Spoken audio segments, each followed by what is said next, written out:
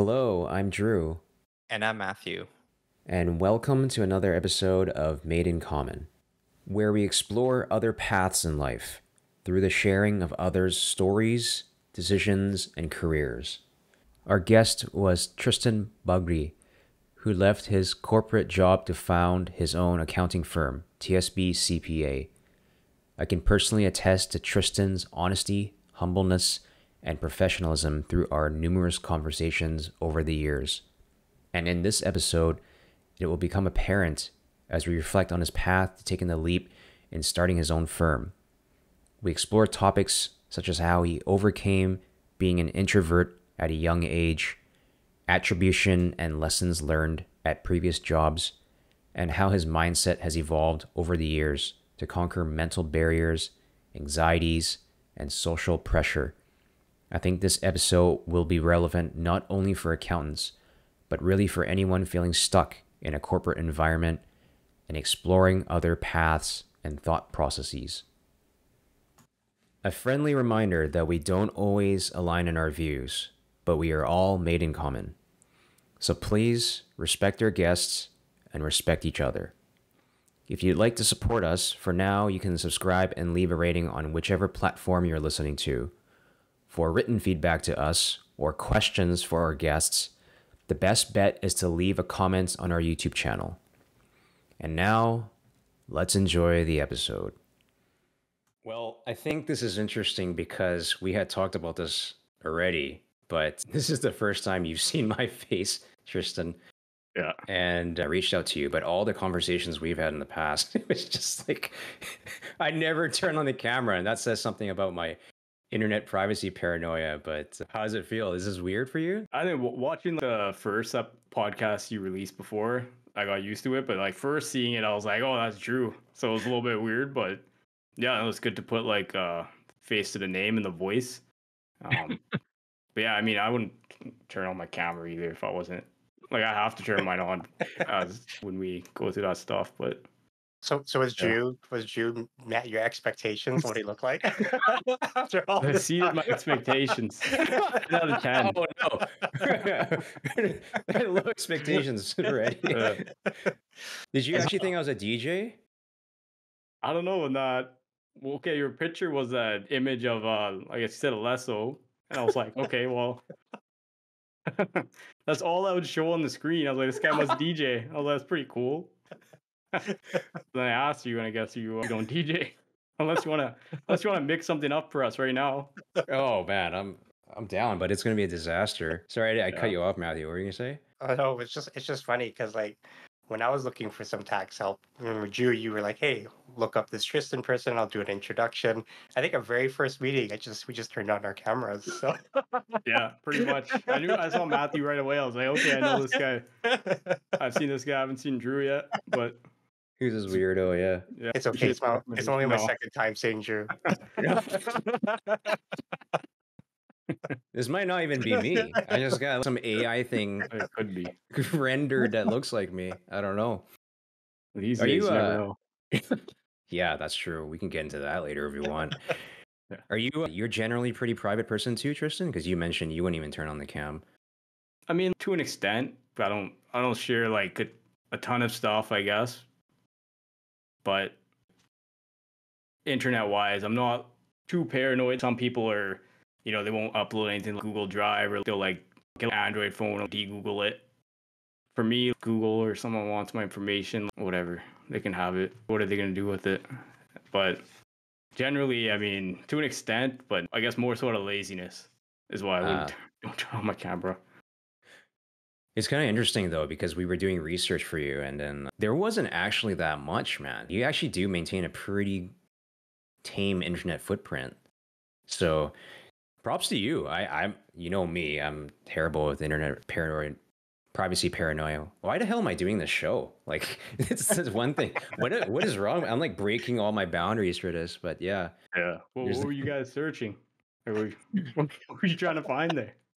I don't know. It's just more things about you that we might know to ask you about, right? And then I try not to have a bunch of social medias and stuff, just like your standard Facebook, Instagram.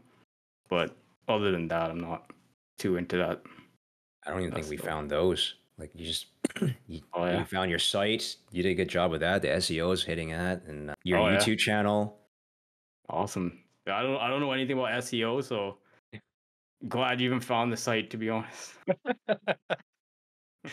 Well, I Yeah. think one of the things that you might have mentioned to me before was you're actually quite introverted, right? So, like, how uncomfortable was that for you to just put yourself out there? Like, you got a site, you got a YouTube, other boards. Like, Yeah, how difficult was that? it was really weird for me. I had to like think about it quite a bit before I kind of just jumped in. Cause like even with other sites, even like Facebook or LinkedIn, I'd never really posted before. For those types of social sites, I've never really put myself out there like that. And then I guess when you're starting a business and you want to gain clients, you don't really have a choice, right? You kind of just you have to put yourself out there. You have to kind of do some of those things that make you a little uncomfortable. But I think the hardest part is just trying to be authentic and just present yourself in a way that you want others to see you. I guess it's hard in that respect. Just doing that, getting those first posts out, getting the website out, just talking about what I do. Okay, I'm doing this now. If you know anybody, feel free to recommend me. That stuff has gotten easier now, but in the beginning, it was really it was kind of tough. I really had to think about it. Right? It was interesting because yeah, I am really introverted. I don't know about you guys if you guys are like introverts or extroverts, You but might be able to guess for me. But yeah, they're probably pretty extroverted. You run in a podcast, I probably guess. Yeah. I'm actually quite introverted, but yeah, I guess I get mistaken for extrovert quite a bit because I'm decent at talking, I guess. But Matthew, how would you classify yourself? Definitely probably introverted. I mean, Yeah. only time I really spoke out was I was forced to in part-time jobs, did a lot of Best Buy, so it was just like, oh no, gotta talk to people. So it Yeah. got a little bit easier over time. Yeah, it's funny that you mentioned that. So in high school, I would say I was super introverted. Just kind of talk, didn't like really put myself out there. But then after high school, I started working at a call center for some local phone company. Really, a typical Indian guy working at a call center. But but like through that, I was talking to people on the phone constantly, right? So that really helped me learn how to have conversations, not be as shy, and just like talking to customers, right? Like more like customer service. So yeah, that was like something that I think really changed things for me. It was a step in that direction, but yeah, it's still taken a long time to kind of open up more, kind of get to where I am now. I still like to kind of just do my own thing, right? Yeah. I'm still like introvert, but not as much as before, I would say. It's interesting because, well, I guess I have to apologize to whoever's going to listen to this later because we're going to be jumping all over the place. There's no real set timeline for these conversations, so I hope you're okay with that, Tristan. But I'm just going to fire off questions that I feel are relevant for where we're talking right now. So it's kind of awesome you brought that up. But going back in high school, you were introverted. And this seems to be a common theme where it's really that first externally facing job that really brings it out of you. For me, I can't help but be curious that introverted nature or that shy nature, let's say, was that from upbringing? Were you always like that? Or is it uncomfortable for you to share if like something happened to you maybe that maybe you didn't like being more extroverted or It's an interesting question. I think it's just how I've always been. I'm the youngest sibling, so I think a lot of people are older than me in my family. So maybe that has something to do with it. But I just kind of like to sit back and watch, I guess. are they more extroverted? Is the rest of your family quiet? Some of them not, I would say. I think on this, if we look at like my siblings, I'm probably on one side of the spectrum.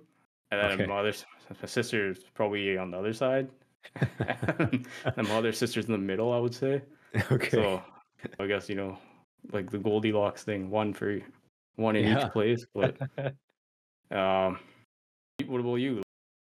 Well, That's an interesting question, actually. For me, I don't know. I actually don't know what I am at heart. I think I am a fusion at heart, but just molded by my upbringing and what I was told how to behave in public situations. There were a lot of times when I was younger, I really love humor and I really love laughing. And there were even times where I was like, laughing was too much, even in situations. I don't want to paint that horrible of a picture, but my personality was a little suppressed, I would say, especially in my immediate conditions. But at school, I was a class clown. I loved making people laugh and stuff.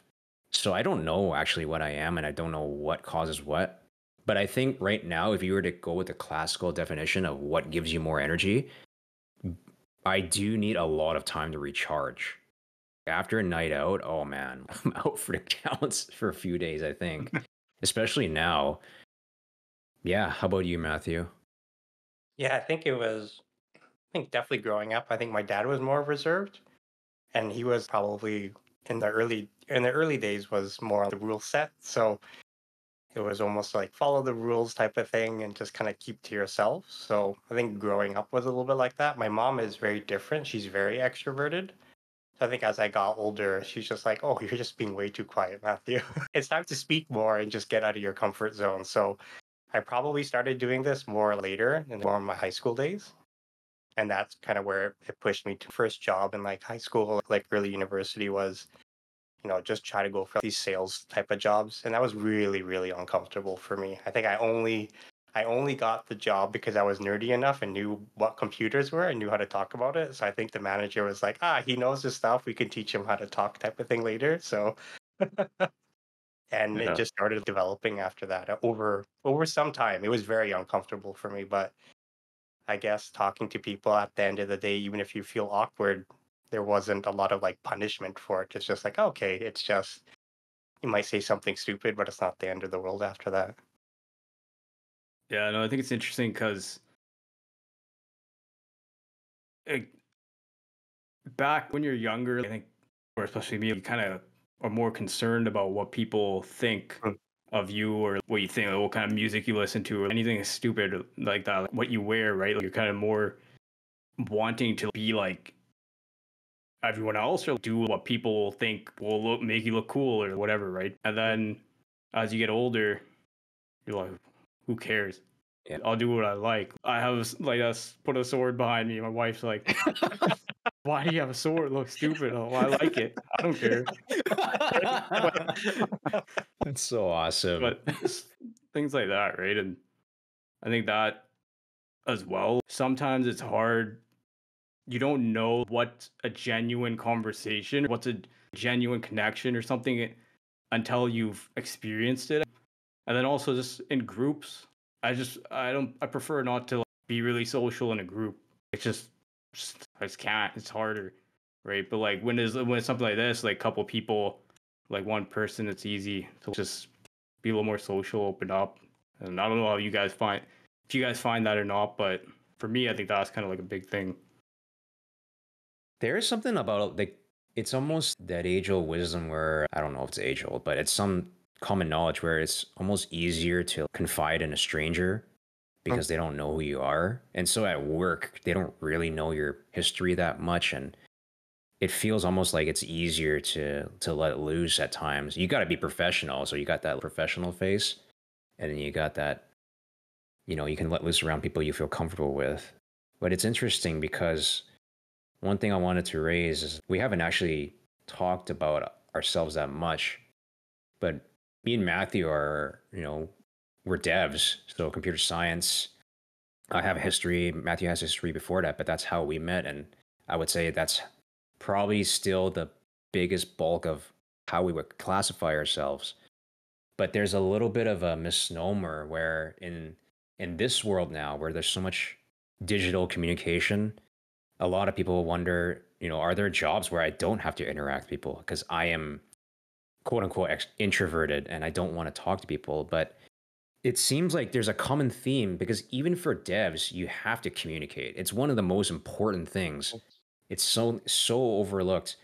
And I think again, to hammer that point home, you just something needs to bring you out of that comfort zone. And for all of us, it was some sort of public facing job, right? I'm not telling everyone to go and apply to McDonald's or a call center or something, but find something to bring you out of your comfort zone, right?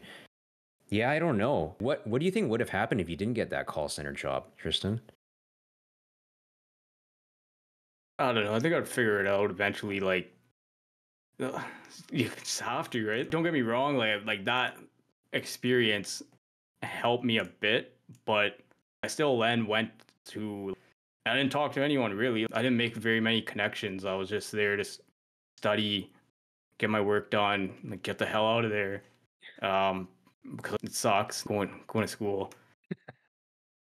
Looking back on it, there's a missed opportunity because that's where you meet a lot of people that then go on enter the workforce or whatever. They might not even be in that field in that field they studied for anymore. They might be doing something completely different, really interesting, right? But yeah, during that time, now I look back and I'm like, wow, I should have kind of made more of an effort to connect with some more people, just keep in touch with them.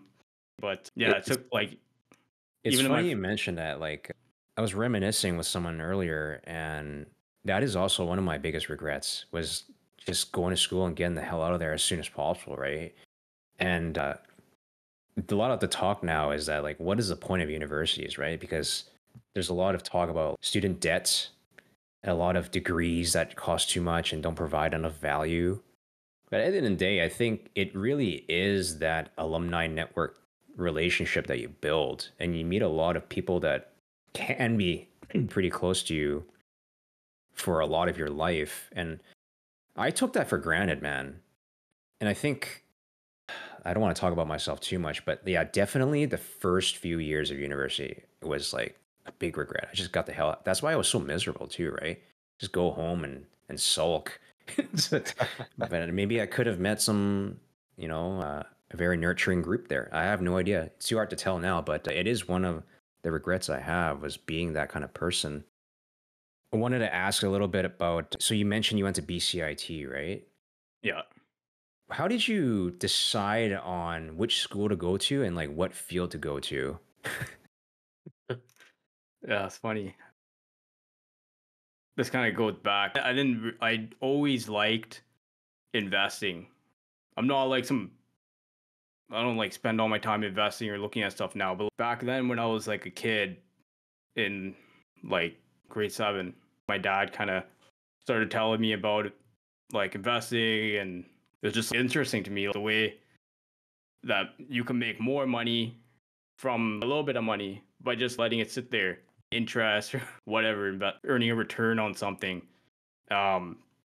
Just read into it, different books, whatever. Like maybe I didn't know what the hell any of that stuff meant, but I don't know, it was just an interesting concept to me.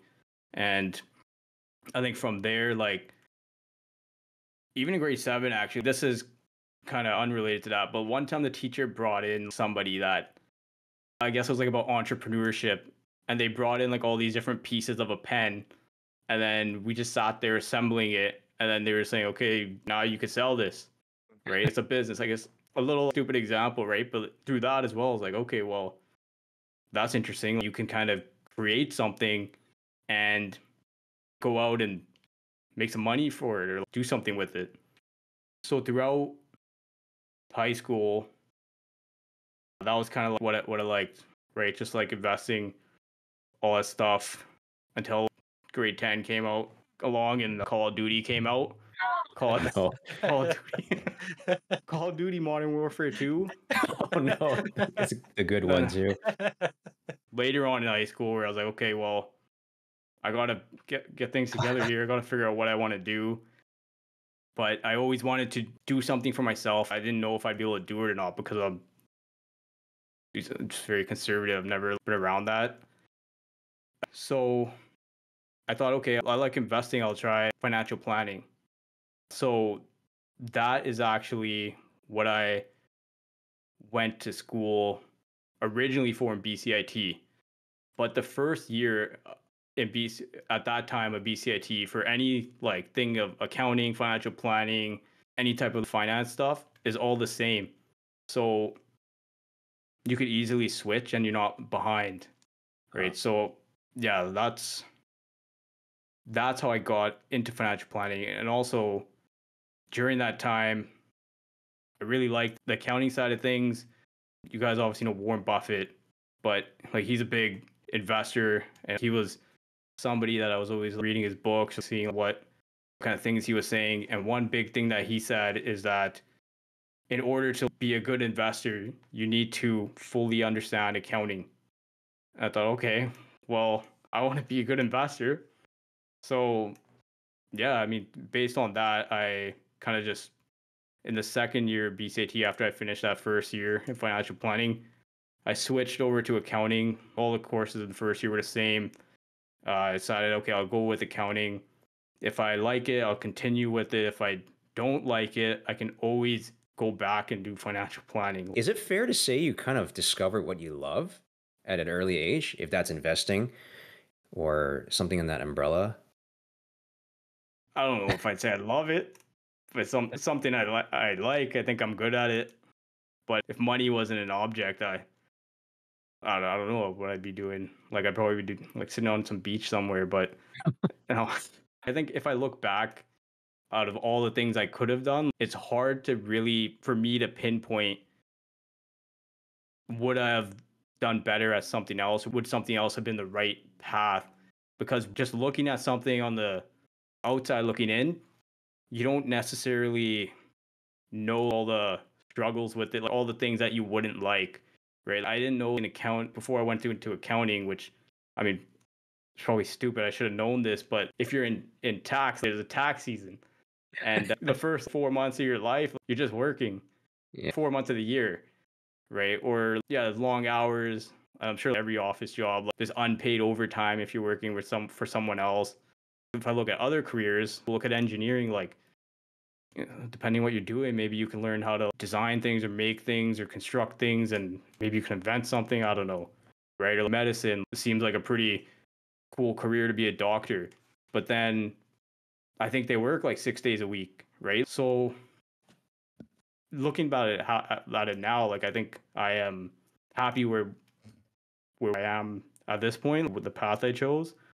And I think it's the path that would have had like the most interest in. When I went to BCIT, I knew this is what I want to do. I want to just get through it as fast as I can, get out of school and start working. So I finished like the degree in 3 years. So I got out of high school, went there. We did like 7 courses a semester. That's just kind of how all the programs are at BCIT.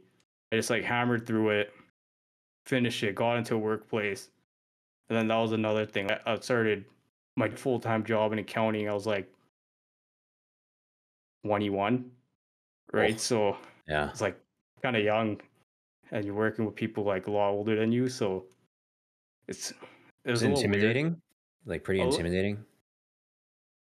I would say so, yeah. Like it felt intimidating because you're fresh out of school and you don't know anything. Like you know everything that like the textbook tells you, right? And that's all good technical knowledge, but applying it is something completely different. I'm sure that's the case with like every single field. And then when you're talking to people, when you're talking to managers or partners or just senior staff members above you, I think you need to have like a little bit of confidence. Yeah. But it's a little bit difficult if you don't feel that you're comfortable, right? At that point, or you're not used to it. So it took a while to get used to and just learn. Like, okay, if I don't feel comfortable, how am I going to approach this? And I just learned, all right, before I go approach something, I'm going to write everything I know about this topic down. Just make sure I'm prepared and then go in like that. And then now I find if I do that and I'm prepared, I don't have any trouble discussing it. And that's that's the same thing I do now for a client meeting. Sometimes clients like to meet in person, and I'm happy to do that. But it's easier for me to just meet like this virtually. I have my notepad in front of me. Like write things down. I can see everything. But yeah, I You got guess you that gotta get. analytical mind, right? Like you have a very analytical mind, so it's easier for you, I guess. I guess so. Yeah, I can't just sit there and just like BS or kind of shoot the shit. To be honest, like some guys can do that, but it's not something I'm comfortable with. That's actually interesting you mentioned that, because one would assume that, so maybe we're jumping forward a little too fast, but one would assume that you're mentioning clients and you have your own business now, that you kind of have to build that shoot the shit, small talk skill. But I can personally attest that, like, I think one thing that struck me about you is that you have this calm, chill, to the point demeanor, but you're also inviting. You're also like, listen, I'm here to help you first.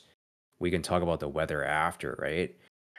Yeah. I think there's a lot of, what do you call it, public speaking skills or emphasis on people being able to be charismatic, but some people take that the wrong way and are just like, oh, that means I should be able to bullshit. And I just wanted to applaud you because, what we've learned so far, you were very introverted.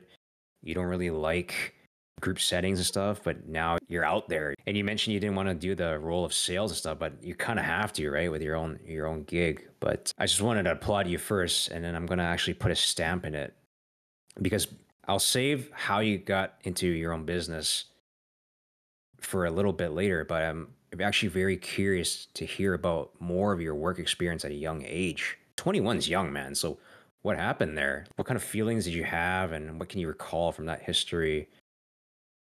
Yeah. No, I appreciate what you just said.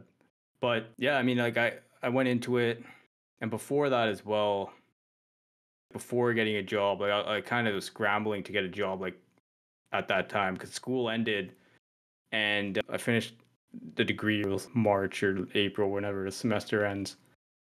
And usually for accounting, you go through something called recruit, which is 1 year prior. You'll meet with the firms and the big firms and network with them and all that stuff. And then usually they'll hire you starting for the next year or a co-op or something.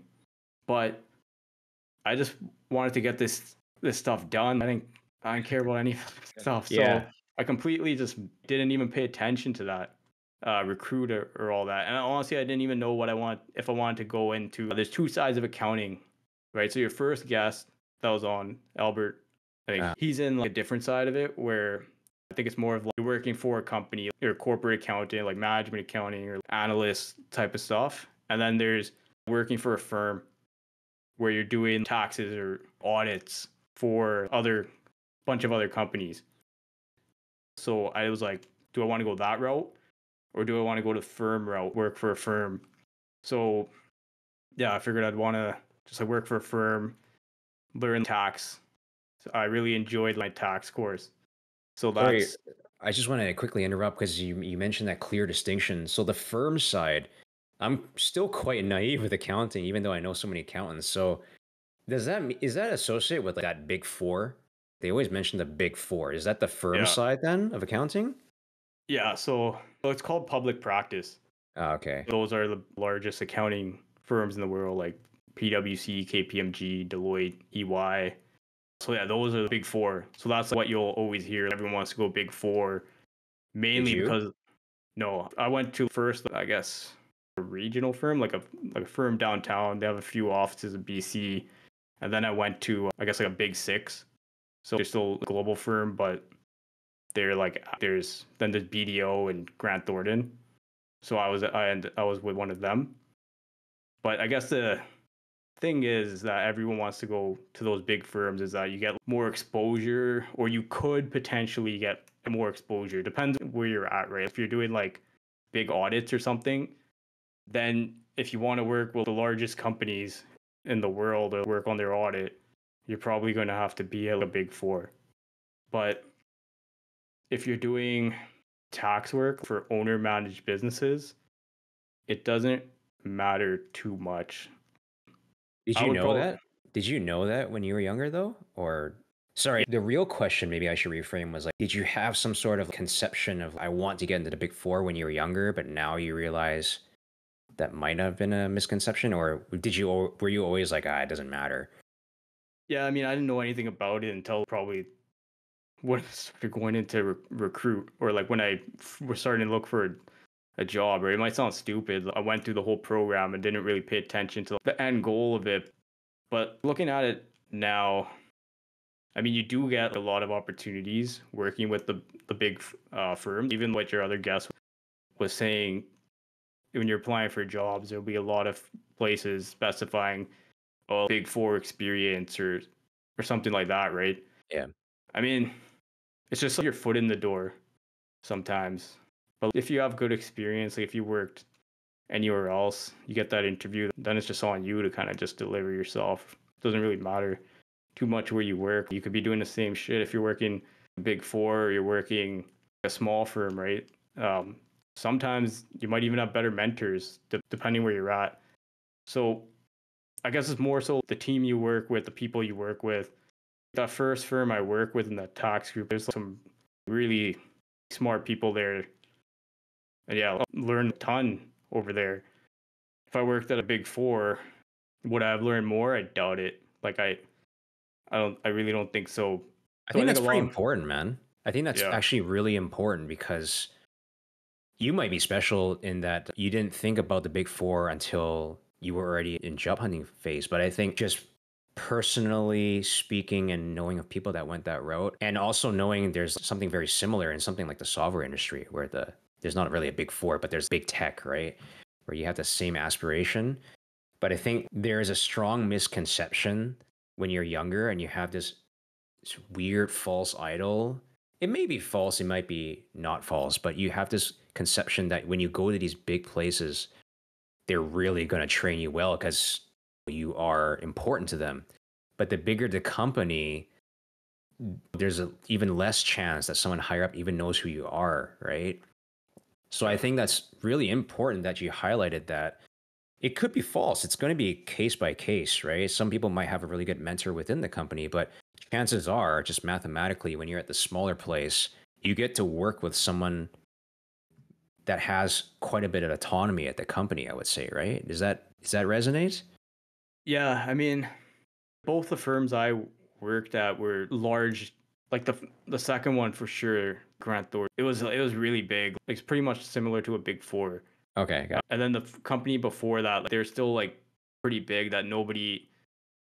I don't know if anyone really calls shots. It's a collective thing, right? So you don't really see. It doesn't feel like it's a small run business that you learn those things.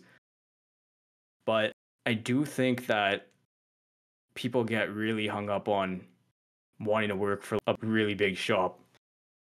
I don't know if it's sometimes it's warranted, right? Like sometimes it's unwarranted because it depends what you want to do.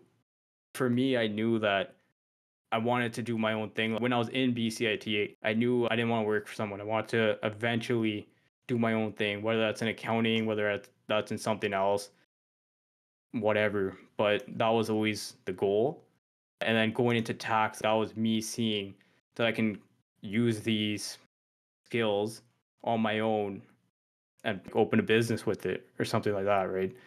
But if somebody's going in with the intent that they want to one day work for Google or Amazon, something like a big public company, then going to the big firms is going to help you. It's definitely going to help you because they prefer that kind of experience. And you see larger companies, maybe one of those big companies is even going to be your client on the big audit. And then if they're your client on an audit and you've worked for them, sometimes they'll offer you a job to work for them, right? So it's a lot of people's way in. But if you don't get a job at a big firm right away, just take a year or two, gain the experience in your firm you're at. And if you really want to go to a big firm after, they're going to hire you. Everyone's desperate for senior accountants or managers, whatever, right? Because getting in is is a little bit hard because you don't know anything. But once you're trained up, you know what you're doing, you can get in. Like it's not a big thing. So I think seeing that after when you're in school, like you're in such like a narrow space of thinking because you've never seen anything. You just know what people have told you or what Reddit says, right? And it's just not good advice. Or you know what your instructors are saying, which is it's probably nothing because they haven't been in the industry in so long. Like most of them are just teaching full time. yeah. So once you kind of get out of that and you just take a look, it's like there's opportunity anywhere. Like you just have to put the effort in, you'll find it, connect with somebody. Like I think that's one of the best ways to get a job. Like if you have a good connection with somebody and they're hiring, I think there's a greater chance of you getting your foot in the door to be able to then go and work there, right? And that kind of comes back to like making connections while you're in school, because if you make a genuine connection and you continue to service that connection, you're going to have a lot more opportunities.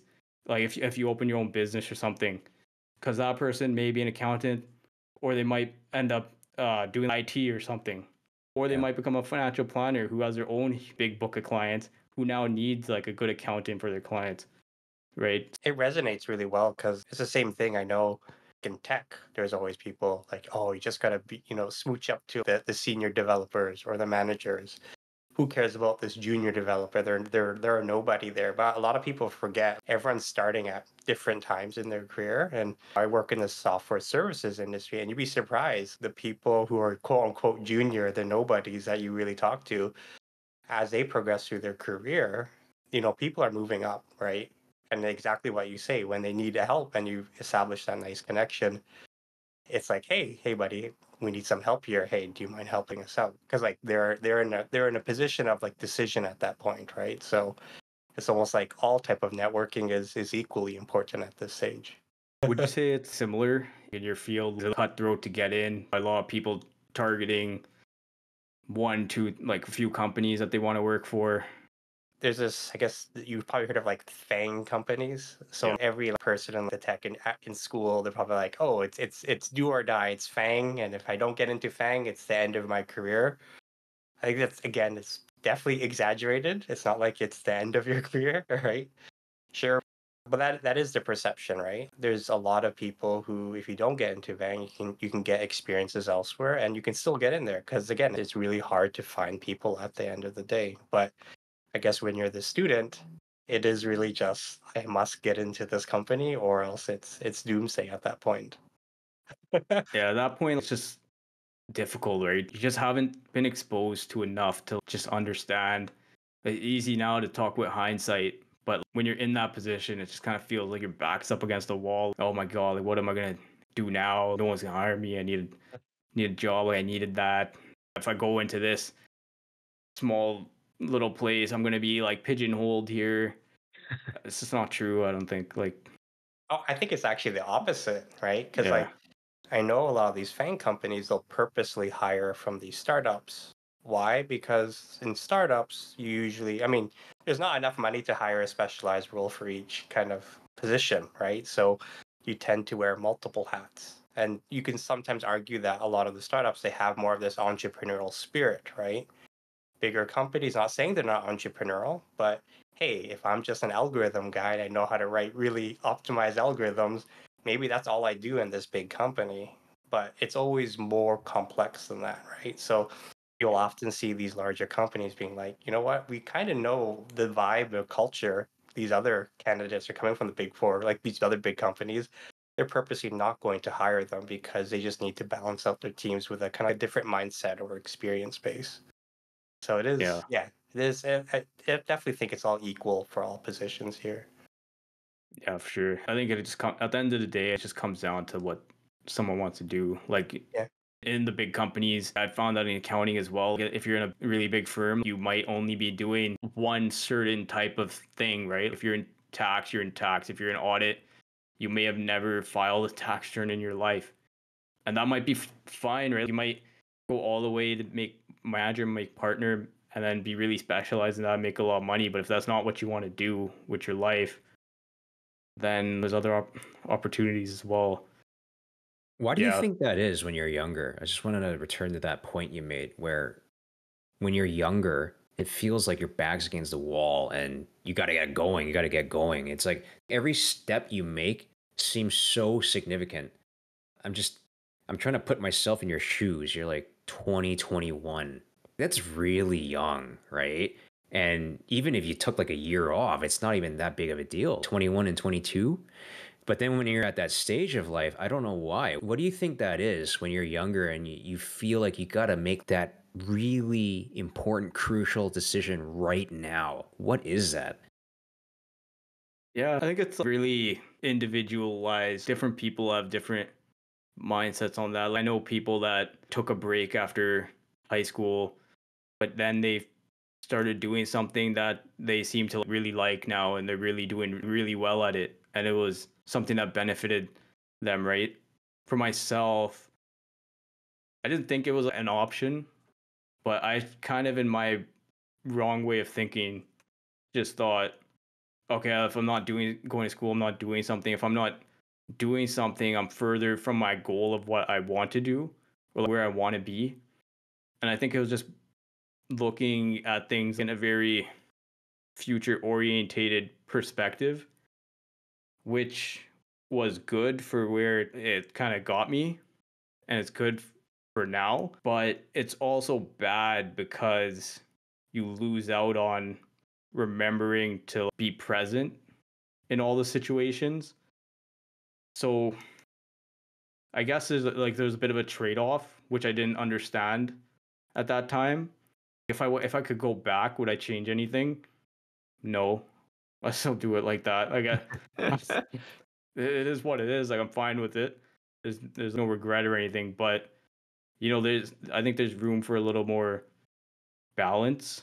I guess it just comes down to the person, right? I don't think my parents would like, if I wasn't going to school, I don't think they would have liked that very much either. They paid money for me to get here. They've taught me things. They sent me to school. I just felt like I should be doing something as well, right? Otherwise, I'm kind of wasting their time and like efforts. How much do you think that played a part in it? Like that family pressure? Yeah, I mean, I don't know if I call it pressure, but just more so feeling that it's important for me to kind of just get things done. And having said that, I still have two older siblings, and they were both went through school. Actually, my other sister's an accountant as well. She did like the BCIT route. She started working, so I saw that, and that probably influenced some of my decisions and stuff as well. But yeah, I just saw them working. I wanted to just start working. Like, I wanted to finish school. I didn't like being in school. I hated being in school. Like, studying, I did not want to study anymore. I didn't want to study while I was studying, but I just needed to get it done so I could just get to the other side of it. I think that's mainly what propelled me there. I always hear how intense BCIT is. Maybe we can spend a little bit of time, because first of all, I just realized we've had a ton of guests that love BCIT or have gone there at least and credit a lot of their careers and success from it. But I think there's like, oh man, I don't want to hammer this home again, but there's a misconception that because it's easier to get into a school, that it's less stressful than, let's say, a UBC or SFU or some university program, right? But you like 7 courses of BCIT. That's insane. And I've heard lots of similar stories, and you did articulate that it's very practical as opposed to theory heavy. What else can you comment on for BCIT? Like, what did you appreciate about it, or what do you think it could have done better? I guess I just appreciated that. I don't know. For the most part, I felt like my time wasn't wasted. I was just doing stuff that I needed to do. And when you're going for a job, at the end, what's the end goal? The end goal is to get a job. The end goal is to know something, not just to walk out with some piece of paper, right? So I like the practical aspect of it because that's what I want out of it. But yeah, when I got out of school, at the end of the day, it doesn't matter. People are still at the same jobs. No one from any other school seemed to know anything superior to anyone else, right? Like, everyone's at the same level. We did the same courses. A CPA organization, or like the Western School of Business or whatever, mandates what courses need to be taught in the accounting programs, no matter what school you're going to, because it's a requirement to get into the CPA, Western School of Business, to start doing your CPA.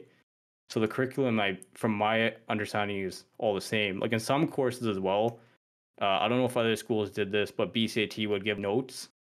So you would have notes along with your textbook stuff. It was helpful because I'm not spending my time writing notes unless I really have to. Like, all the important stuff is there. It's all I care about, right? So Very yeah. optimized.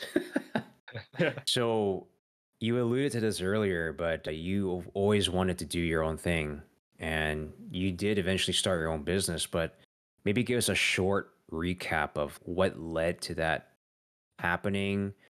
you already knew you wanted to do it, but did something happen at work, or how did you manage to take that leap into finally deciding to do your own business? Yeah, I think going in, it always was in the back of my head when I started working that it's something that I wanted to do. Just wasn't sure when or how long it would take because you need to develop a certain technical knowledge and just be comfortable with things. And who knows how long that could take. And I think one thing is that when you start, you might think, okay, it might take 10 years to be this guy that I work with or whatnot. It could seem like it's just like forever down the line.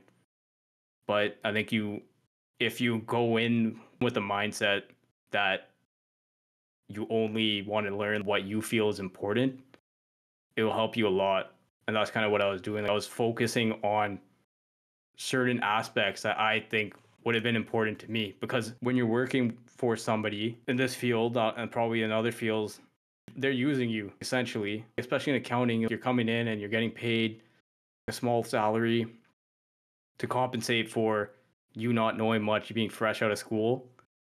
And then as your skill goes up, your salary's not necessarily going up at the same pace. Maybe you get bumped every year or something.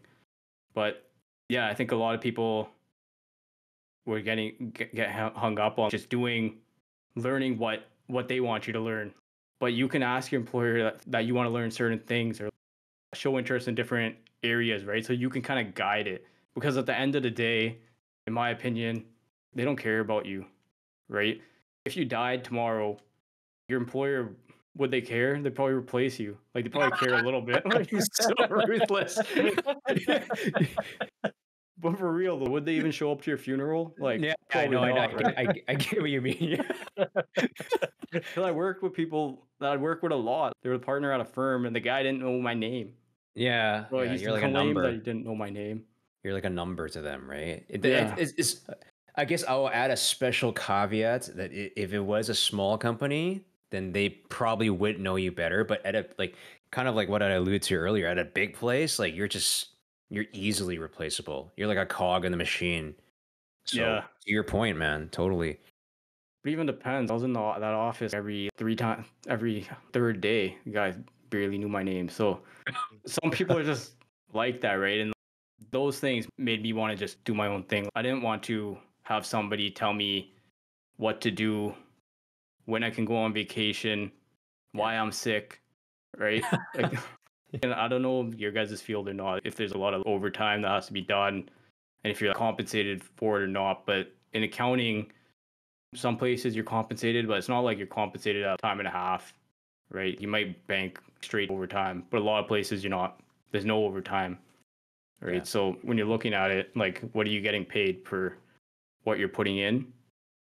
So yeah, like, just based on that, what I just wanted to kind of get out there, do my own thing. Eventually, I just felt like I was ready, and I wasn't working at a firm anymore at this point. Like I switched to a different type of job briefly on the other side of things, where I was just like regular account working for one company, doing one thing. And then I started on the side just to try to establish myself because I was too scared to make a full jump. Right? Like I've only ever done the technical stuff. I only know the accounting knowledge. I've never run a business. I don't know anything that comes along with that. I don't know how to get clients. I've never tried before. I've barely connected with anyone. It's just a whole different skill set that you have to figure out. There's no course on it. You can't YouTube it and figure out, okay, this is a secret method to get clients, right? I know probably a lot of clickbait titles like that, Yeah, but they'll make you think so, yeah. yeah, and you watch it, you're more confused. But at the end of the day, you just kind of have to figure it out for yourself. But then when I was working for like government organization, and because they say in accounting, there's many different routes you can go. You might like it more. It might be more your pace. At the end of the day, it's still boring. It's like for real. Like it's for me, right? Just sitting in front of that screen and having someone, I don't know, tell you what to do or whatnot. Because you can't necessarily choose who you're working with. You'll do one interview. You might not work with that person anymore, or they might not actually Yeah. be working closely with you. You might be with another team. You might be having a different manager.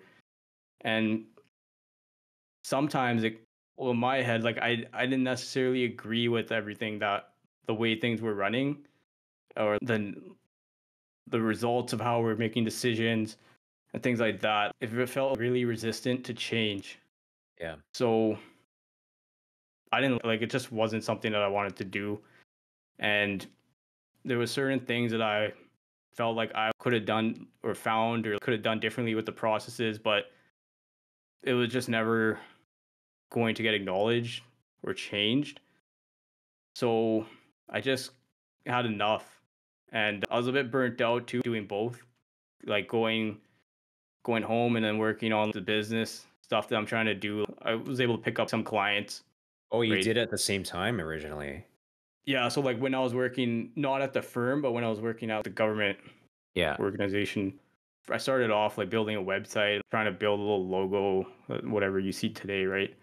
I just kind of built it all myself. Just tried to get all that stuff there, get some business cards, and then yeah, I let everybody know, all right, like I'm doing this. If you know anybody, feel free to send them my way. So yeah, just letting people know that I'm out there doing it, open for business. So slowly a couple things came through like that, right? But nothing too active because it was difficult to do both. Mm. So Yeah. at I'm that curious. point, Oh, sorry. I'm curious if you had some metric in your mind here, because I hear two things, right? There's one, you kind of, I know in prior episode we talked about like this hustle culture. So kind of sounds like you did your side gig while you're doing kind of like your primary gig, right? And I'm curious, I wonder if there was some metric of income there before you felt comfortable, kind of like, I guess, leaving your primary job. And another topic you were mentioning about was more just like domain knowledge, right? How did you know that you had enough domain knowledge before you're like, okay, I'm just going to stop. That's enough knowledge. I can kind of stand on my own now. yeah. So for the domain knowledge, like the technical stuff, it's just I made sure I had that before I left the firm. Mm. You're not gonna know everything. Like there's so many different things out there, but as long as you know how to learn, then I think you're good, right? You know what to do to get things to where they need to be, and then let's say there's 100% of what you can know of something. If you know 95%, you're good, in my opinion. There's someone else that can do the other 5% if need be. Um, you're never gonna know the 100%. People work like 30 years and they don't know the 100%. Your whole And the other life. thing, Yeah. yeah, the other thing is, like, I think people get too hung up on experience in years. There's people that work 20 years that don't know anything, don't know much, right? There's people that work 2 years and they know a ton. It just depends on how hungry they are, how much effort they put in, what kind of questions they ask. If as you're coming up in your job or your career, you're constantly asking like targeted questions about what you want to know, you're going to learn something much faster than if you're just waiting around for it to come fall on your lap, getting exposure to a certain file or something. So I tried to do that, and then I just got to a point where I felt comfortable with learning how to find information and knowing where to find it, and also just the base, the knowledge that I needed for like a certain segment, which is owner managed businesses. Just servicing them, just felt really good with it. Felt really comfortable with it. A lot of it's like tax planning. So a big thing is like, what does a owner managed business want? Well, you need to know the solid accounting foundation. You know how to reconcile things. You need to know how to determine how much money they should pay themselves from their corporation to themselves personally, what the different attributes of that would be, like what you need to consider, the different tax rules and things like that. And tax is not stagnant, it's always changing. So someone could spend 15 years getting very familiar with it, but if they need someone to keep spoon feeding it to them, what are they going to do tomorrow when it changes and they've off on their own and no one's there, right? So yeah, that's kind of like how I approached it. And Like I the felt, secret power, right? For learning how to learn, sort of. You're describing something super. I'm biased because I have that same mentality, but learning how to learn is so crucial because the rules change. And then when the rules change, how do you adapt, right? I think a very simple example would be a programming language. How many programming languages exist out there? Even a good employer will figure out that a suitable programmer, even if they have no prior knowledge with that language, they're going to be able to pick it up. And you can tell just based on talking to them. So it's almost like, now I think this is a bastardized term now, but thinking from first principles, you can figure it out, right? That's kind of like part of your superpower. You can just figure it out. Yeah, I think that's the biggest thing, because even if you look at these textbooks in school, that's essentially what the teacher is doing, just teaching you from the textbook. You can learn the same thing by just opening it yourself without the teacher in most cases. Maybe you want to have someone to ask questions to, but there's always a way to figure it out, I think. And I think when you ask anyone, any business owner, someone who's done anything in business, did you feel like you're completely ready? I don't think anybody feels completely ready, right? You just take a bit of a leap. That's a nice little segue, actually, back to Matthew's first question about, did you have a metric, but also, because I'm trying to think from the perspective of someone listening that is so hesitant to take that leap. What were your first steps to mold your mind into being like, I can do this? What sort of level of comfort were you able to give yourself? Was it a metric? Was it time? Was it timing? I don't know. If you're able to explain on that. I think you're never going to feel completely comfortable. And I think the hard part for me was just feeling uncomfortable, because I don't necessarily like uncomfortable situations. I don't think anybody really does, but that's always how it's going to be, right? If you're wanting to do something, I think you just have to be confident with what you know, or what you have to evaluate yourself and see, do I know enough of this? Do I know enough that I can actually do a good job or a really good job? Or do I only know enough that I would do some Mickey Mouse, like, mediocre job, right? So I think that is like the first thing. And then I think you can't compare yourself to anybody either. You can't go and look at the best guy at one of the most knowledgeable people that you work with, and say, well, I don't know that much, or I don't know how to manage things like they manage it, because that's the race is just between you and yourself, right? So you'll learn to learn what you need to know, or you'll manage things differently. So I think if somebody is on the fence about making that leap or making a jump, I think if you're comfortable with what you know, what you need to know to do what you want to do, then just try it. What's the worst that could happen? You come back and you do your day job again.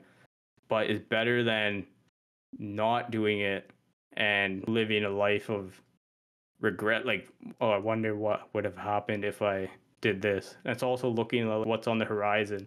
Right now, if you don't have kids or anything, it's a lot easier to make that jump than if you waited a bit, you had kids, you had more real responsibilities. For me, I had no real responsibility, right? So there wasn't anything on that end that I had to think about. But I kind of did it in a bit of like a slow conservative way, because I started on the side. I didn't fully jump in. A metric that I would use for me in the back of my head was, I just want to replace my income with the side thing before I jump in full time. But I learned that was difficult, because you can't really put the time to both. Your first priority obviously is just working your day job, and then you have to work your side thing.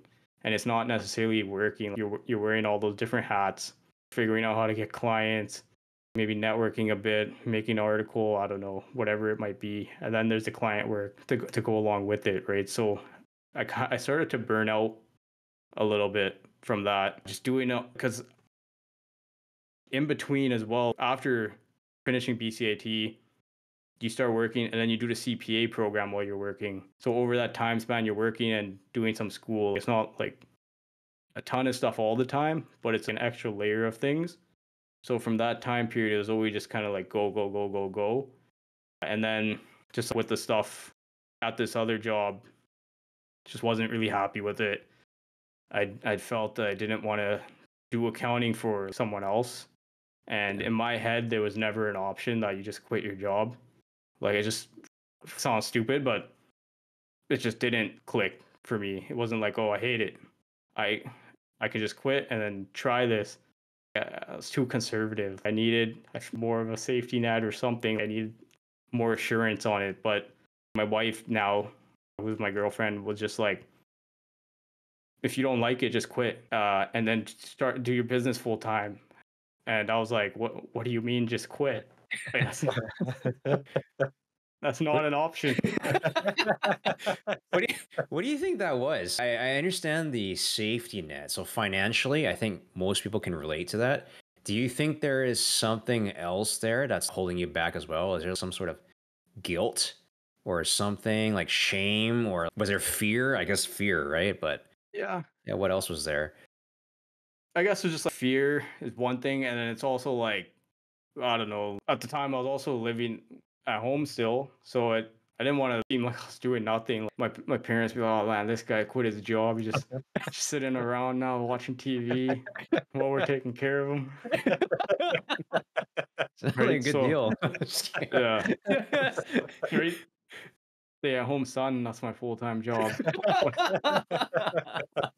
That's a new one. Let's make that mainstream. Yeah, but yeah, I mean that was pretty much it, and yeah, I guess there was never a period I wasn't in school or working or anything, so it just felt like I had to keep building it on the side before I could just jump in full time. And also, I wanted to keep accumulating money, right? It's not cheap living in Vancouver or Oh man. Surrey or wherever, right? Yeah. So that was a big thing. But then eventually she said that, and I just said, yeah, I was really fed up with it. I just really didn't like it, so I just went in. I thought about it over the weekend, went in, quit, give my 2 weeks or whatever, and then it was full time in the business, and it was super scary because now it's a real thing. It's not just a side thing; it's a real thing. There's no it's what you're doing full time. There's no backup or whatever. Can you take us back? Are you able to put yourself back into that exact moment when it hit you, where you're like, holy cow, I'm doing this. Like, we're going now. Like, what did that feel like? Can you describe it a little bit? Yeah, it felt good, I guess. It felt bad and good at the same time. It felt like a little bit like scared, I guess, like a little bit guilty in a way, but it felt like there was like this huge weight off my shoulders, because I think if you're in an industry or a job that you don't like, you don't have to do it. And it sounds so stupid just saying that you don't have to do it. But I think a lot of people like myself who are in those jobs or those positions just don't see that as an option, like not doing it, right? It's just like, I have to do it, or I have to get another similar job in the same industry. But you could switch industries. You could do something completely different, because if you're mentally like you're not happy there, why are you doing it, right? There's different measures of success. So some people might view success in monetary terms, where if you're making a lot of money, then you're successful. But what if you're making a lot of money and you hate your life doing it? Like, you're not happy, you're not enjoying your time, you're working a ton of hours. What's the point, right? There's people who are super happy with nothing. And like, what's the real measure of success? Is it money, or is it how you feel? So I think that is what switched in me. There was a And discovery along the way. Like, would you say that discovery happened only after you decided to fully commit, or did that discovery already dawn on you while you were doing your full-time 9 to 5? I think it only really happened after I decided I was Wow. going to quit, because it just felt like it wasn't even an option quitting. Like, Yeah. I don't know Relatable. why, It's right? But relatable. Yeah. yeah, I needed someone to push me, because I feel from my background or whatnot, it's more so you get a good job and you stay there and you work hard, will collect your pension or whatever, Yeah. and 30 years you're gonna get paid for life. But the first 30 years, I don't want to hate my life, right? So Might not even, relatable, man. who knows what's going to happen tomorrow? You might never collect that pension, right? So Yeah. yeah, my wife at the time, my girlfriend, she has like a bit of a different mindset on things. I think very,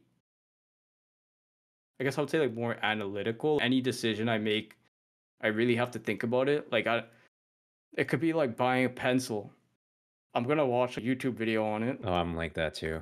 I risk it doesn't matter. I have to think about it, right? But she's kind of more just like do it, right? Just why not do it? And yeah, she just said, if you hate it so much, what's the worst that can happen? Just do it. And I was thought about it, and I guess I just did it, and that's at that point I felt like I was free. I said to her, I said, probably not gonna be going out for dinner or anything. Yeah. She said, I okay, that's guess being, fine. Frozen pasta. I guess coming from that analytical mindset, like that is a big jump. And I could only put myself in your shoes. It's like so many people are trained on getting this paycheck every 2 weeks. And it's like, oh, shoot. Now it's you open up your bank account, you're like, oh, there's no deposit today. That Yeah. must that must have felt pretty scary. But like, did you define what potentially failure could mean for you? And then you'd be like, oh crap, the worst thing did happen and now I have to go back to my day job. Did you know what that would look like, or did you just kind of Um, go guns blazing in there? you know what? I thought about it a bit. I think end of the day, if this didn't work out, I don't know if I would have wanted to go back into the same industry, like the accounting industry. I think I would have wanted to do something a little different. I feel like I'm good at it. I like the stuff. I like it more in a sense of what I can do with it rather than sitting there and for somebody telling me how to do it or what to do for a company. It's just not work now when I'm called do whatever I want, work with people, I can build the relationship just the way I want with them. Like I can feel like I'm truly helping them or providing some kind of value beyond that rather than just sitting there behind the computer plugging away at stuff, right? So I try not to think about the failure too much. That was kind of more of my mindset on it. I know my dad asked me, what are you gonna do if it doesn't work out?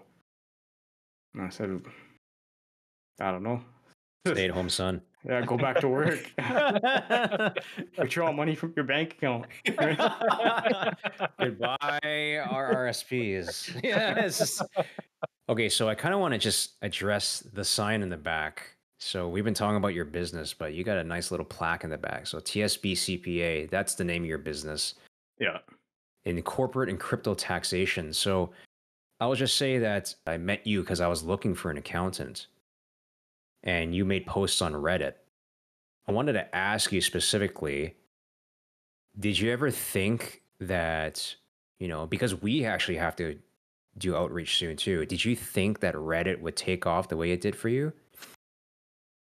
No, so it wasn't even in my head that it would take off like that. It's just part of trying to get clients, figure out different ways to put myself out there. I'm not super big on just networking with other professionals. I just don't feel like it's for myself, like genuine. I just have something I probably should be doing, but I have a harder time with it. So instead I was doing different things like, I don't know, posting on different social platforms, just going door to door, different local businesses. And then I was like, why not throw it on Reddit? There's such a big community on there. So I think I made the post, a big guide on cryptocurrency tax, which is one aspect of what I do. And I put it on like Personal Finance Canada and I think that was the one, yeah. and then I guess a lot of people found it helpful, and it ended up getting stickied to the top for like quite a while. So when you open that forum, it's right up there at the top. Got a ton of viewers from that, and yeah, I mean it's just I guess just try different things, see what works. That's what I was trying to do, and sometimes it works, sometimes it doesn't. But I guess from there, that was some content that people were interested in, I guess, at the And I'm time. curious. Yeah. I'm curious too. Were you always tech savvy? Because like I mean, one of the appeals when Drew made the referral was just like damn, like I'm going through Tristan's systems. He's not using like, some big name like document, DocuSign. He's using like Panda Sign. Like, what the hell is a Panda Sign? I was like, wow, this guy's so into like startup technologies. Like it's true. Like I'm curious, yeah, where did you get this tech savviness from? Because like it's something that I really admire you for, just coming from a tech background, right? Yeah, I appreciate that. Yeah, I'm a bit of a tech guy to an extent. Like I like Android phones. Back in the day in high school, I used to like root my phone and like put different like custom ROMs or whatever they call it on it. Yeah. And then always every time I would do something, like, it'd be a huge mess up. I'd like take me 10 times longer. So I wouldn't say I'm like technically inclined, but just looking at those things, I was just looking for things that would make the processes easier. And I run my firm as a virtual firm. So I want everything to be easy in terms of e-signing or preparing the files, easy access, all virtual based, right? So a lot of people do use things like DocuSign, but PandaDoc works just as well. And yeah, even bookkeeping and stuff for people. And what I recommend is online platforms like QuickBooks, because what if you need to share that with your accountant? They can easily just log in. It's so much quicker. It's just so much more efficient. And a lot of firms aren't into that because they've been around for so long that they have all their established processes. They've grown to an extent. They've done everything with their clients in one way that it's so hard to change it now. Or honestly, they don't care how to change it. Or have never looked into these things. That's probably the case, right? But when you're growing from nothing, and in this day and age, there's a lot of improvements you can make. Like I'm sure every client would prefer e-signing rather than, okay, here's a document, print it out, scan it, sign it back, or send it back to me. Right, just more efficient on either end. But yeah, that's just the goal. I was just trying to streamline things. And I'm kind of glad that Matthew brought that up because I think one thing, actually, I want to highlight two things. One thing is that we did talk about crypto, and we're not going to go too deep into it because it's a very polarizing topic. But one thing that people may not know is that the tax laws for crypto are absolutely crazy. They're so complex, and there's no real way to navigate them firmly because it's such a novel technology. So that's one thing that your Reddit post was, it was able to clearly articulate, here are the rules that we know, and this is the best we can do, and this is my honest approach. And it was very like, you didn't seem arrogant, you didn't seem overconfident, you seemed cautious enough, and you were able to answer everyone's questions, right? And there was an air of honesty versus like when I was consulting some other accountants, I always felt like there were some things they were unsure of, but they were unwilling to say, I don't know. So one thing I appreciate about you is that when something you don't know straight up, you just tell me, I don't know, right? And I'm going to look into it for you. And I love that, right? And you were telling me all these ways that like, oh, you can manage your corporation this way and this way. And so when I started consulting, I came to you for that because I remembered our conversation. And I think, I don't know, we've alluded to episode 1, Albert's episode, a few times here, but one thing I mentioned on there was charisma. And one thing that you did was you made me feel comfortable, whereas everyone else I spoke to, I just felt like I don't feel comfortable talking to these people, right? Where did you learn that value to be that way? You're humble, but you're assertive. You're knowledgeable, but you're not afraid to say I don't know. What was that always in you as a personality trait, or what was that? I don't know, to be honest. It's, I guess there's some people in certain roles, I guess, and just working with other professionals as I was coming up in my career. It's like sometimes there's like a bit of arrogance if with some people and you don't feel comfortable discussing things with them or just asking them a question and learning from them. Um, it's almost like they belittle you or something like that, or like, well, why doesn't this guy know this? Why is he even asking me a question?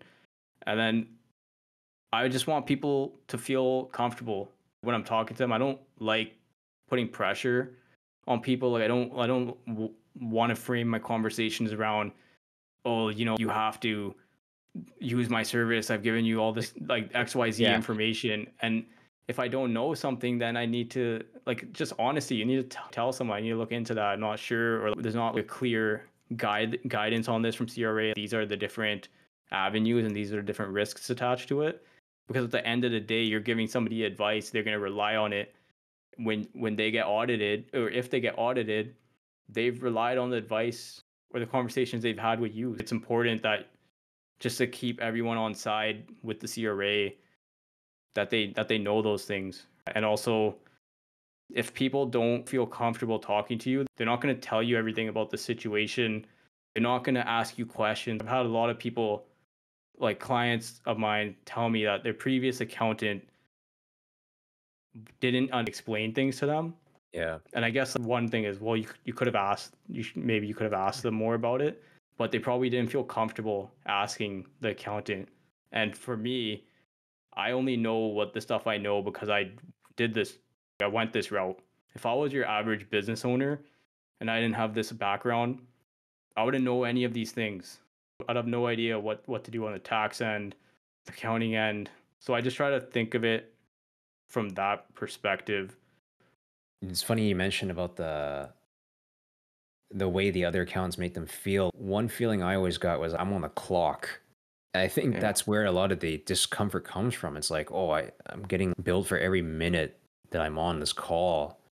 And I mean, it still happens for a variety of other services. But one thing I really appreciate about you is you went above and beyond for me when I had made no promises to you already that I was going to be your client, right? And you know what's even funnier is that I wasn't your client for a long time, but because we spoke so many times, I had this inherent trust for you. And I was like, you know, if there's one accountant I could trust for my corporation, it'd be Tristan, right? And that's, I don't know if this is definitely more of like a, you know, we're talking about ourselves here, just three people here. There's no recipe for this, but there really is that sense of charisma and that trust building. Because now I told Matthew, I'm like, you're looking for an accountant for corporate tax? Like, this is your guy, you know, that's his bread and butter. So, dude, I just wanted to applaud you for that. And I don't know if you have anything to elaborate on what that was. Maybe that was just the way you were raised. Be kind to people and treat them human. I don't know. Maybe I don't know. I guess that's the goal too. Just be genuine. I don't just want to have someone as a client. Like, I want to have a genuine, good relationship with them as well. It's a relationship of mutual respect, right? So that's the whole point of these calls, just so I can get an understanding of the situation and what the need is, and then also see, would this be a good fit on both sides? Because it's not just about the money, like billing people. It's about providing a good service.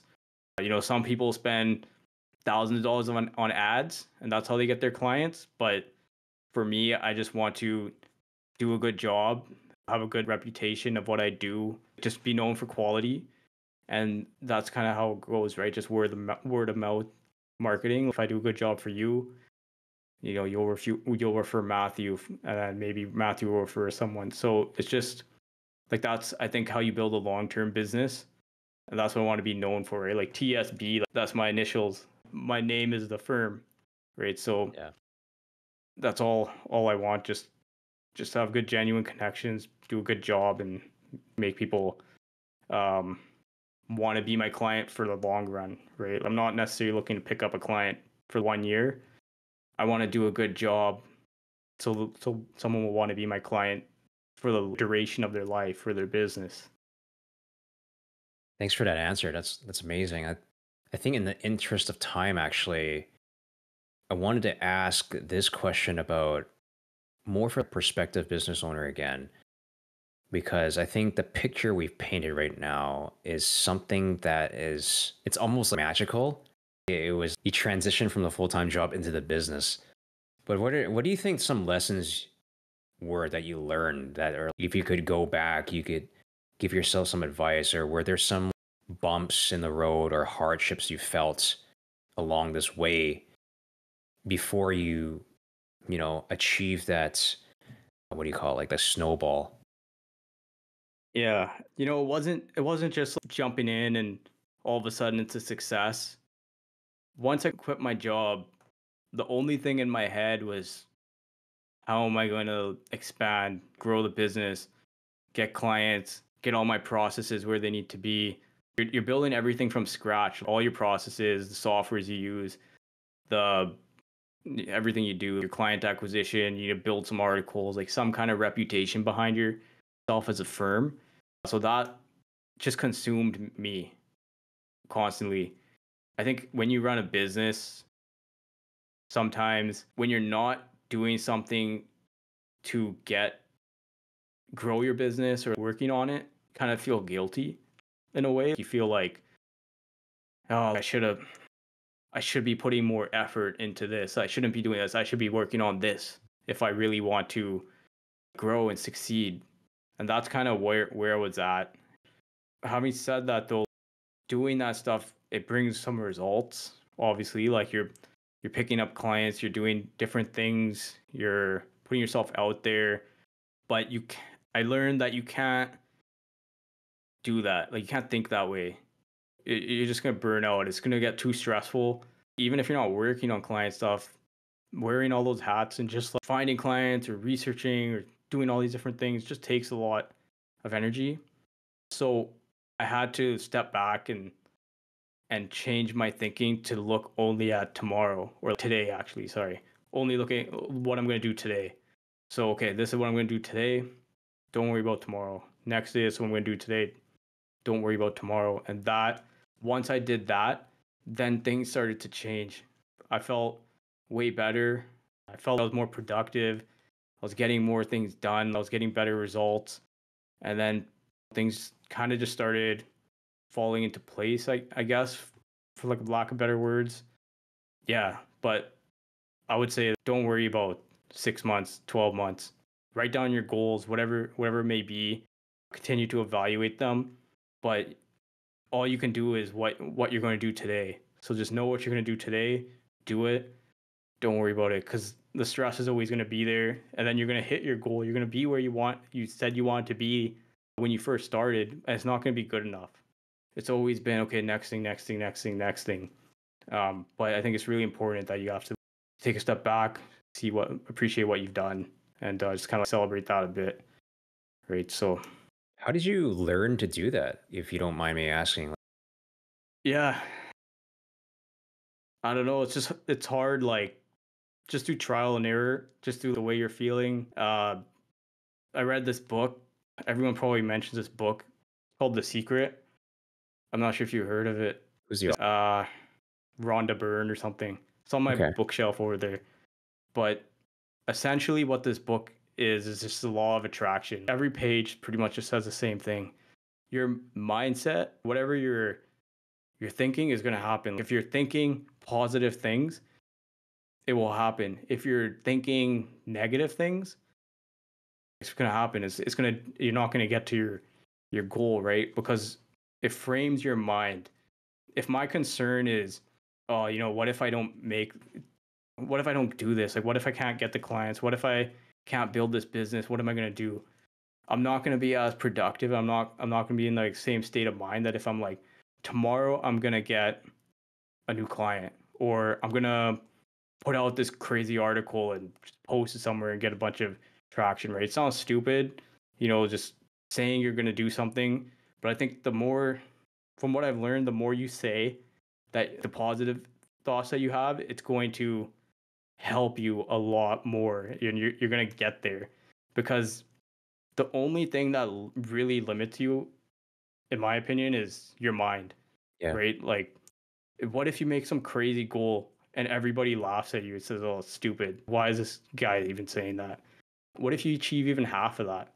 Right? Set the bar high, just think you can do it, and then you'll probably land, you might do it, you might land somewhere around there.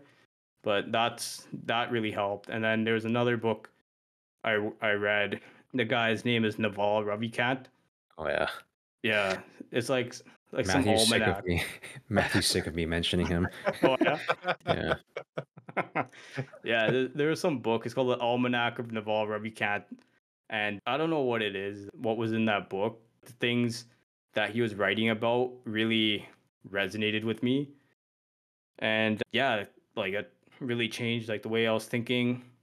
I think like just being aware of things, that the perspectives of others, and like amalgamating that with my view on it really helped change things. So I think I had to just open my mind a bit, right, to different possibilities, experiences, ways of thinking, because my whole life I just had this one set way of thinking, and it's just influenced by how you grow up or the people you're around or whatever. But there's so much other ideas or thoughts or ways of thinking that you can surround yourself with or you can be open to that can really help you, right? And there's some things that I would probably say, oh, it's stupid. I would have never thought that way or never done that or whatnot, but I do it now.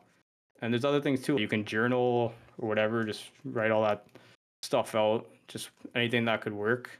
I would say those are things that help get you geared for the day and just help alleviate some of the stress, things like that. But you just have to take yourself out of the situation a bit. Like you have to learn how to step back and just look at everything as a whole first. Because when you're doing something, it's just tunnel vision. You're in there and the time passes. You might be doing the same stuff all the time. Yeah, I still get caught up in that. I mean, especially right now, we're in October. I feel like the last 3 months are just, I don't even know what has happened to them. But it's just, but that's me recognizing I need to kind of step back and take a look at things. That's some powerful stuff, man. I think we could go into that for an hour from here, but yeah, there's a lot of mindfulness, present way of thinking. I don't even know how to say that properly, but just being in the present and all these like spiritual techniques. Like there's a whole can of worms there, but I'm glad you found your way, man. Like it was very powerful what you just said. So thanks for that. What I'm gonna do first is I'm gonna do the usual question. I don't know. We usually ask each guest the same question of how do you define fulfillment. So I'll ask you that, and then I'll do the ending, and then we can continue chatting, and we can count it toward a recording. We can do it off air or whatever we want to have happen. But Yeah. I can even stop the recording, to be honest, and we can keep chatting because I have a bunch of things I wanted to ask you about. Yeah. Well, sounds good. These are all Uh, billable hours. you changed. You changed. Billable Matthew. Oh no. This is karma for all the free ones you gave me. It's all catching up now. Just kidding. I know, it's hilarious though. You probably should bill me. No, this is That's a good hilarious. experience. So it's cool like hanging with you guys talking about this stuff and stuff. You guys actually need to do a podcast where you guys talk about. Well, you don't need to. Up to you. But like it'd be cool to hear about you. Like, yeah, what your guys' background is and all that stuff. Because you ask all us these questions, and it's interesting. But I'm sure you guys have really interesting backgrounds as well. Like Matthew thinking about getting sucked into a printer for his tires. Right, there's some interesting thoughts going on there. We were going to save it for a milestone episode, but everyone keeps saying that too. So I might release a trailer, but it's going to be quite heavy. It's just going to be more like why we're doing this. But Yeah. I think for our episodes, we might actually save it for a special one because I don't know, it's weird. But I never really thought of the show about being about us. It's always about trying to help others through a diverse amount of stories, right? And maybe the strategy is if they listen to all of them, they get bits and pieces of us. Yeah. Because we talked about ourselves a little bit today. We can bring Bert and Tristan back to interview us. The double Yeah. accountants. Yeah, exactly. Yeah. So Tristan, before we end the show, I needed to ask you. We ask every guest this question, but how would you define fulfillment, or what does fulfillment mean to you? Yeah, it's a good question. And I think it's different for everyone and changes all the time. But I mean, I think it's just like, are you happy? It's just as simple as that, right? How do you feel about yourself? The things you do, the stuff you're doing on the day to day, is it influencing your happiness or is it detracting from that? And you can't change necessarily what you're doing exactly, but you can make certain tweaks that can change things a little bit. right? I don't think like fulfillment for me can be measured in terms of money. It's also hard to say that it shouldn't be, because you need money to survive, and the more money you have, the more comfortable of a life you can have, the different things you can do. But when you're on the pursuit of it, if you're working 60 hours a week or like 50 hours a week or something, and you're making a lot of money, are you having time to enjoy it as much, right? And are you going to live as long? Maybe not, because it's just stressful. So yeah, I think just looking back, seeing if things I'm doing are making me happy, if I'm learning some new things that I want to do, that's pretty much it. Am I spending time with people I want to? Yeah, like my actions reflecting how I want them to. They are not always. I don't know. They're not always reflecting that, but I guess just recognizing it and seeing if anything different can be done. But yeah, that's pretty much it. That's how I would define it for myself. And I think I used to kind of see it more as a pursuit, but I think it should be like a state. Yeah, you can't like chase it. You're always gonna be chasing it, but it's easier said than done. Yeah, straight up. Well, Tristan, we were actually really looking forward to this episode, and it really lived up. So thank you so much for joining us today, and maybe we'll have you on again. Yeah, no, appreciate it. I'd love to. Thanks for listening to me ramble on. Hopefully there's some useful stuff, but yeah, I appreciate you guys giving me the chance to come on the podcast.